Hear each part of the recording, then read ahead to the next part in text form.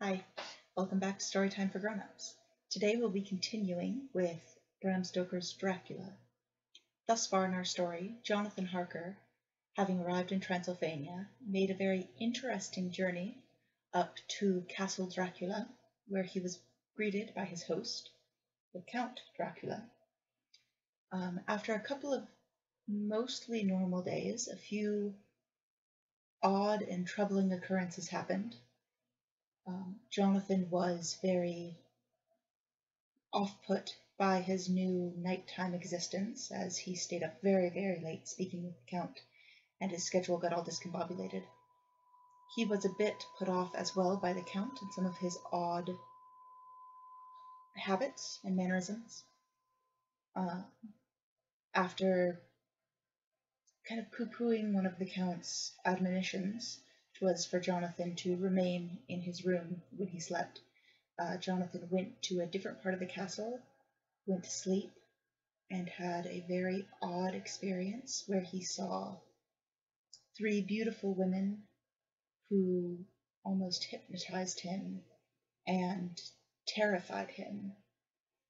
He woke up the next morning, aware that he had been made a prisoner in the Count's castle. The Count maintained a veneer of civility, but was altogether terrifying.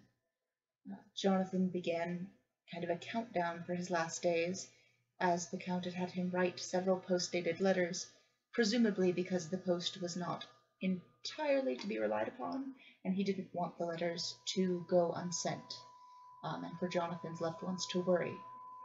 So Jonathan knew that this last letter, saying that he had left Bistritz, which is the town by Castle Dracula, was to be posted on the 29th of June, and also knew that that was probably the last day of his life.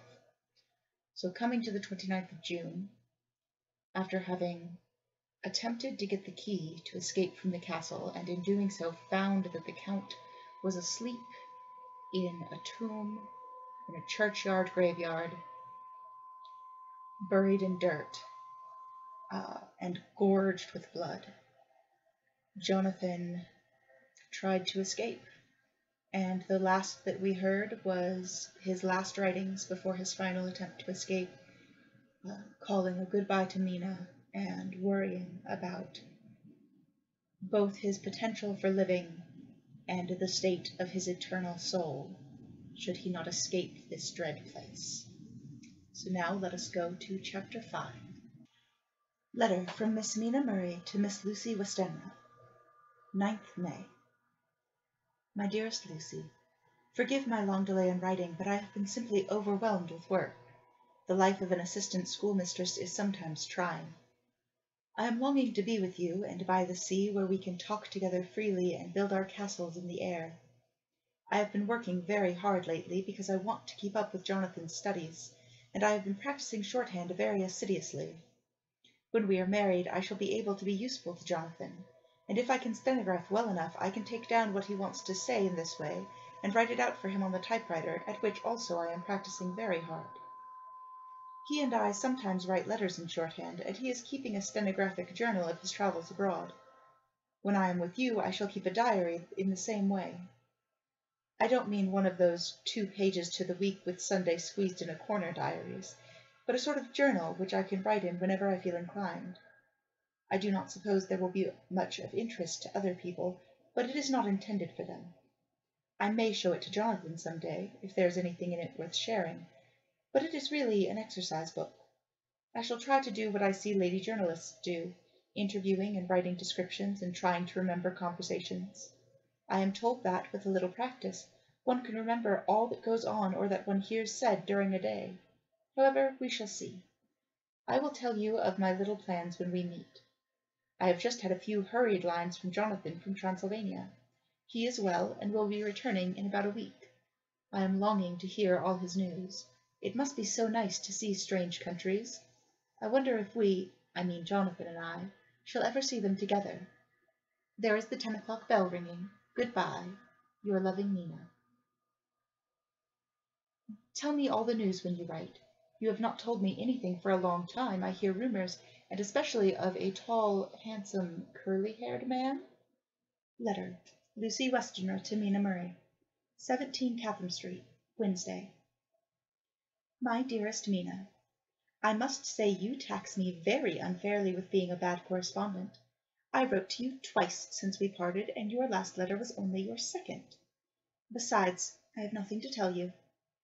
There is really nothing to interest you. Town is very pleasant just now, and we go a good deal to picture galleries and for walks and rides in the park. As to the tall, curly-haired man, I suppose it was the one who was with me at the last pop. Someone has evidently been telling tales. That was Mr. Holmwood. He often comes to see us, and he and Mamma get on very well together. They have so many things to talk about in common. We met some time ago a man that would just do for you, if you were not already engaged to Jonathan. He is an excellent parti, being handsome, well off, and of good birth. He is a doctor, and really clever. Just fancy! He is only 29, and he has an immense lunatic asylum all under his own care. Mr. Holmwood introduced him to me, and he called here to see us, and often comes now. I think he is one of the most resolute men I ever saw, and yet the most calm. He seems absolutely imperturbable. I can fancy what a wonderful power he must have over his patients. He has a curious habit of looking one straight in the face, as if trying to read one's thoughts. He tries this very much with me, but I flatter myself he has got a tough nut to crack. I know that from my glass. Do you ever try to read your own face? I do, and I can tell you it is not a bad study, and gives you more trouble than you can well fancy if you have never tried it. He says that I afford him a curious psychological study, and I humbly think I do. I do not, as you know, take sufficient interest in dress to be able to describe the new fashions. Dress is a bore. That is slang again, but never mind. Arthur says that every day. There, it is all out. Mina, we have told all our secrets to each other since we were children. We have slept together and eaten together and laughed and cried together, and now, though I have spoken, I would like to speak more. Oh, Mina, couldn't you guess? I love him. I am blushing as I write, for although I think he loves me, he has not told me so in words, but, oh, Mina, I love him. I love him. I love him. There. That does me good. I wish I were with you, dear, sitting by the fire and dressing, as we used to sit, and I would try to tell you what I feel. I do not know how I am writing this even to you. I'm afraid to stop, or I should tear up the letter, and I don't want to stop, for I do so want to tell you all. Let me hear from you at once, and tell me all that you think about it. Mina, I must stop. Good night. Bless me in your prayers, and, Mina, pray for my happiness. Lucy. P.S. I need not tell you this is a secret.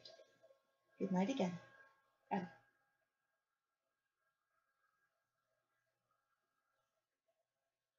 Letter from Lucy Westerner to Mina Murray, 24th May. My dearest Mina, thanks and thanks and thanks again for your sweet letter. It was so nice to be able to tell you and to have your sympathy. My dear, it never rains but it pours. How true the old proverbs are. Here am I, who shall be 20 in September, and yet I never had a proposal till today. Not a real proposal, and today I have had 3. Just fancy, 3 proposals in one day. Isn't it awful? I feel sorry, really and truly sorry, for 2 of the poor fellows. Oh, Mina, I am so happy that I don't know what to do with myself. And 3 proposals! But for goodness sake, don't tell any of the girls, or they would be getting all sorts of extravagant ideas, and imagining themselves injured and slighted if in their very first day at home they did not get 6 at least. Some girls are so vain. You and I, Mina dear, who are engaged and are going to settle down soon, soberly into old married women, can despise vanity. Well, I must tell you about the 3, but you must keep it a secret, dear, from everyone, except, of course, Jonathan. You will tell him, because I would, if I were in your place, certainly tell Arthur. A woman ought to tell her husband everything. Don't you think so, dear? And I must be fair. Men like women, certainly their wives, to be quite as fair as they are, and women, I'm afraid, are not always quite as fair as they should be.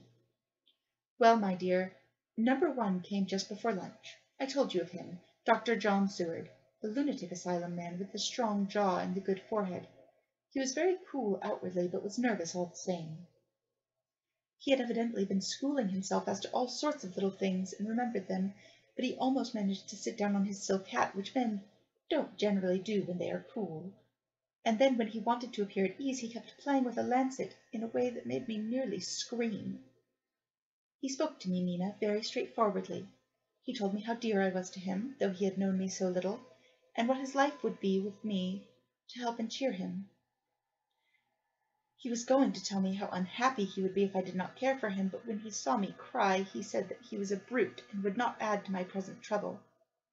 Then he broke off and asked if I could love him in time, and when I shook my head his hands trembled, and then, with some hesitation, he asked me if I cared already for anyone else.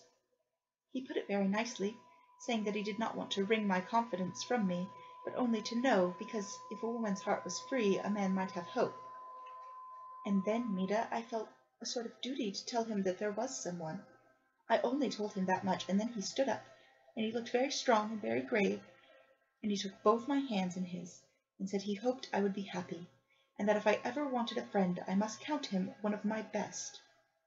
Oh, Mina dear, I can't help crying, and you must excuse this letter being all blotted. Being proposed to is all very nice and that sort of thing, but it isn't at all a happy thing when you have to see a poor fellow, whom you know loves you honestly, going away and looking all broken-hearted, and to know that, no matter what he may say at the moment, you are passing quite out of his life. My dear, I must stop here at present. I feel so miserable, though I am so happy. Evening. Arthur has just gone, and I feel in better spirits than when I left off, so I can go on telling you about the day. Well, my dear, number 2 came after lunch. He is such a nice fellow, an American from Texas, and he looks so young and so fresh that it seems almost impossible that he has been to so many places and had such adventures. I sympathize with poor Desdemona when she had such a dangerous strain poured in her ear, even by a black man. I suppose that we women are such cowards that we think a man will save us from fears, and we marry him. I know now what I would do if I were a man and wanted to make a girl love me. No, I don't, for there was Mr. Morris telling us his stories, and Arthur never told any, and yet... My dear, I am somewhat previous. Mr. Quincy P. Morris found me alone. It seems that a man always does find a girl alone. No, he doesn't, for Arthur tried twice to make a chance, and I helping him all I could. I am not ashamed to say it now. I must tell you beforehand that Mr. Morris doesn't always speak slang. That is to say, he never does so to strangers or before them, for he really is well educated and has exquisite manners. But he found out that it amused me to hear him talk American slang, and whenever I was present, and there was no one to be shocked, he said such funny things. I am afraid, my dear, he has to invent it all, for it fits exactly into whatever else he has to say.